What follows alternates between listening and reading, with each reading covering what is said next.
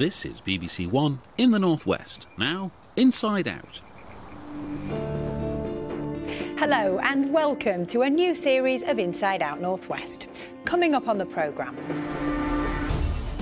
They're designed to improve our journey times, but how safe are smart motorways? It's akin to manslaughter to remove the hard shoulder. How can anybody think that that is going to improve the situation? Could the ancient art of dragon boating help women recovering from breast cancer? A totally different experience that you might never have done if you hadn't had breast cancer. It's very healing and it's very therapeutic and it gives you a positive spin on life. Well done. And we meet the fell-running pensioners setting new records in Cumbria. I have a heart condition, I have a pacemaker. That means that I can only run at a certain speed. Hey, if that's the penalty of getting old, then I don't mind, I can cope with that.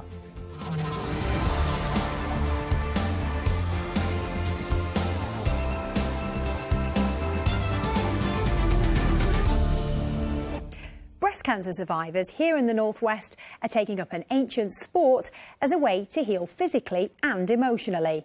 Women from Cumbria and Lancashire have formed a dragon boat club and now regularly paddle on Windermere. They're following in the footsteps of some women from Liverpool who set up the UK's first ever club. Well, I went along to meet them.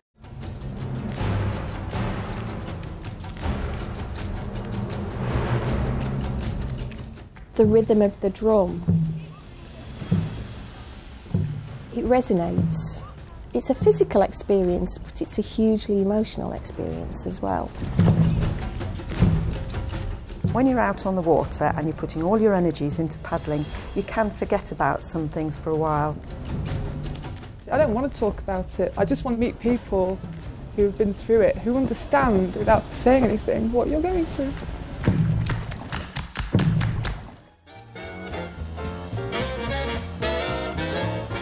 These women share a hard-earned conviction.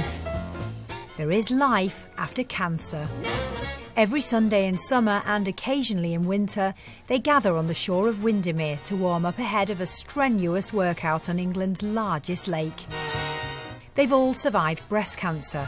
Most have had chemoradiotherapy, some have had surgery, and they've all been told to take it easy. But they don't.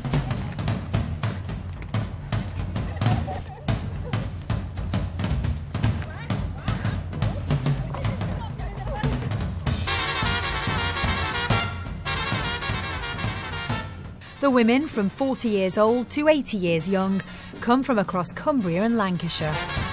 They all believe the ancient sport of dragon boat paddling can boost them physically and emotionally. Former nurse Louisa Balderson from Morecambe is the co-founder of the Windermere team.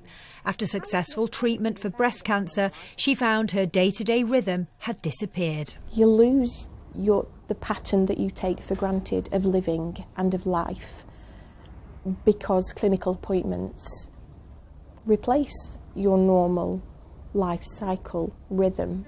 It's a common feeling, that sense of feeling cast adrift, and it's mixed up with people saying, well, you've got the all clear, live your life now, put it all behind you, and there's a real turmoil. People get a sense of hope. Sarah Lass from Kendal was diagnosed with breast cancer at the age of 44. 9 months of chemo, radiotherapy and surgery followed, but the suffering wasn't over. So I finished my treatment in May 2018 and my mum died the same day of cancer. So it's been a pretty horrible year, actually, last year. But, you know, we're getting over it and we're moving on. But it's just really hard, actually. And I don't think anybody really talks about how after treatment you're just, well, abandoned. It feels like you've been at the hospital like 2-3 times a week for 6 months and then suddenly there's nothing there. When you can, attention.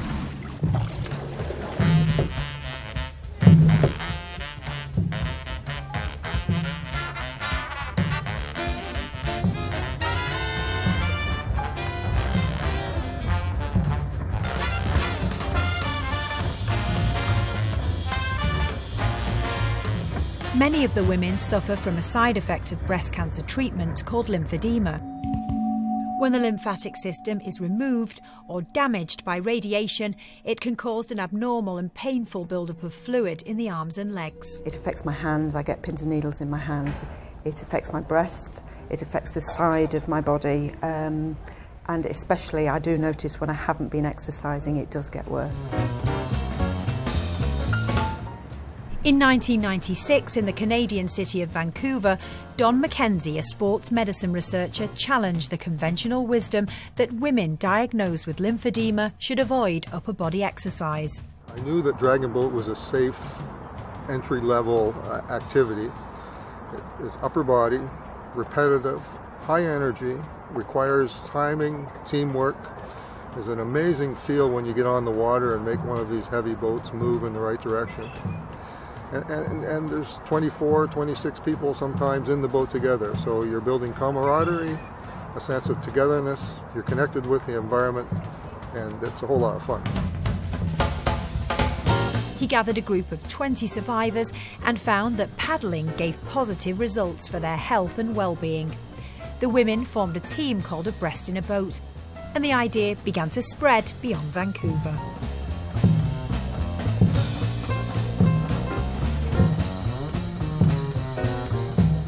You really have to concentrate, don't you, to get the rhythm of it right?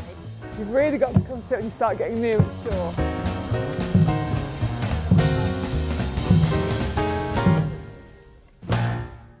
We start off up here at the Water Sports Centre. This is the woman who introduced dragon boat paddling for cancer survivors to the UK. And we paddle down here underneath the bridge. Eve Elliott-Pearson is from Liverpool, a former nurse who was diagnosed and treated for breast cancer nearly 25 years ago. Just having a bit of a chat and a bit of a laugh.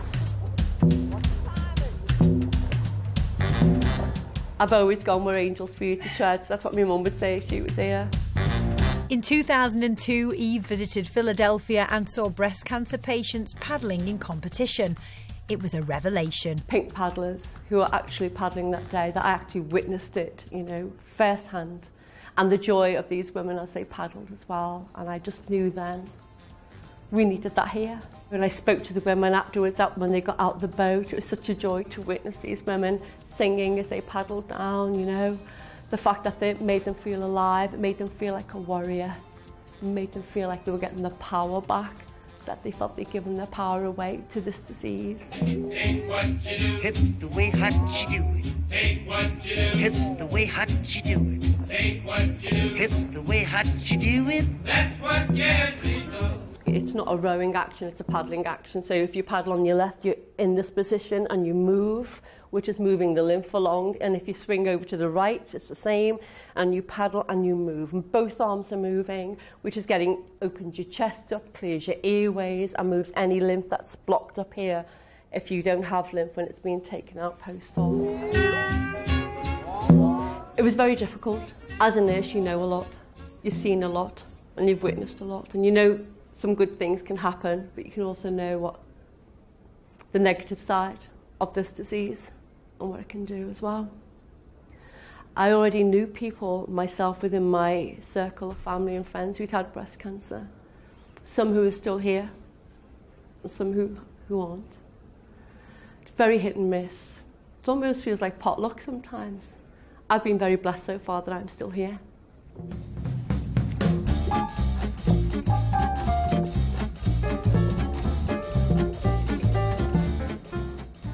Where do you think you would have been without the opportunity to connect to all these women? I think I'd still be in quite a lonely place. I mean, obviously it's still quite raw for me and I'm still quite emotional about it. But I also know that there are people who are dealing with it a lot less well than I am. And I think that might sound a little bit selfish, but that helps as well in a way, because it goes to show that actually I am dealing with it and I am making the most of it and I'm getting through it. It's almost meditative. Your mind can go somewhere else. You forget that you've had breast cancer. You feel the sun on your face, you feel the wind in your hair, you feel the water, you see the water. It's a hugely sensory experience. It's the way hot you do it. Breast cancer is a disease that just hits you out of the blue and it knocks you for six. Dragon boating is a totally different experience that you might never have done if you hadn't had breast cancer. And it's very healing and it's very therapeutic and it gives you a positive spin on life. Next week, we investigate why the numbers of fell ponies in Cumbria are falling and meet the people trying to save them. Keep them breeding, keep them going, or else otherwise there isn't going to be any fell ponies, is there?